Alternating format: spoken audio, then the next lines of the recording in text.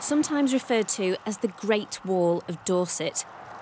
3 miles long, it's just one symbol of the seemingly endless wealth of this area's largest private landowner, Conservative MP Richard Drax. This is Charborough Park, Richard Drax's enormous country estate, thousands of acres worth. But it's not just what's behind me that belongs to him and his family. They own huge swathes of Dorset and get most of their income today from farming and from rent. But the origins of this vast wealth are 4,000 miles away, the sugar plantations of Barbados.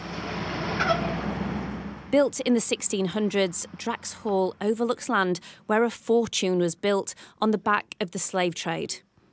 Passed through the family for generations, Richard Drax is the latest to inherit.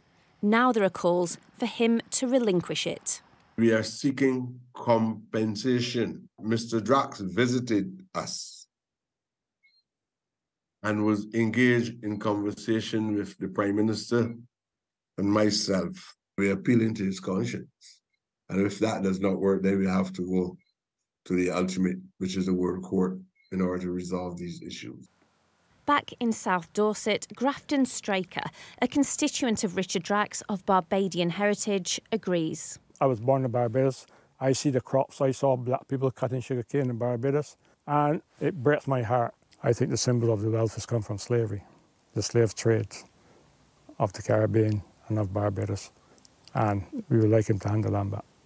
Richard Drax. He's been an MP since 2010, but has never spoken publicly about his family's historic links to slavery. Time's up, Mr. Drax. He was confronted by it, though, in the wake of the Black Lives Matter movement, as anti-racism campaigners called on him to make amends.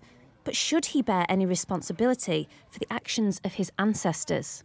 The reparations argument has become very controversial because people look at it as a money grab. They think it's a long time ago, but the reverberations of it is still being felt by the descendants of enslaved people.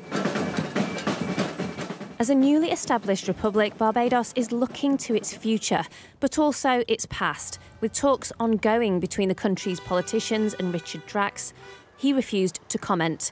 But as the calls grow louder, can they break through the silence in South Dorset? And behind the wall, is anyone willing to listen? Liz Bates, Sky News, Dorset.